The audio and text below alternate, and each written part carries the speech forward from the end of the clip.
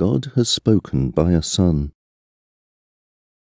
Long ago, in many ways, and at many times, God's prophets spoke his message to our ancestors.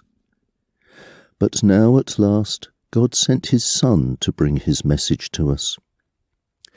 God created the universe by his Son, and everything will someday belong to the Son. God's Son has all the brightness of God's own glory and is like him in every way.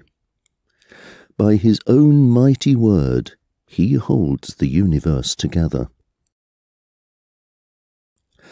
After the Son had washed away our sins, he sat down at the right side of the glorious God in heaven. He had become much greater than the angels, and the name he was given is far greater than any of theirs. God has never said to any of the angels, "You are my Son, because today I have become your Father." Neither has God said to any of them, "I will be his Father, and he will be my Son."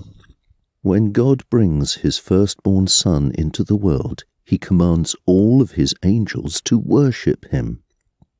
And when God speaks about the angels, he says, "I change my angels into wind, and my servants into flaming fire."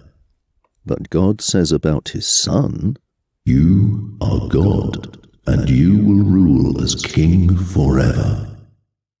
Your royal power brings about justice. You loved justice and hated evil, and so I, your God, have chosen you.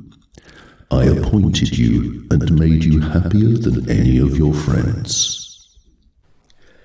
The scriptures also say, "In the beginning, Lord, you were the one who laid the foundation of the earth and created the heavens.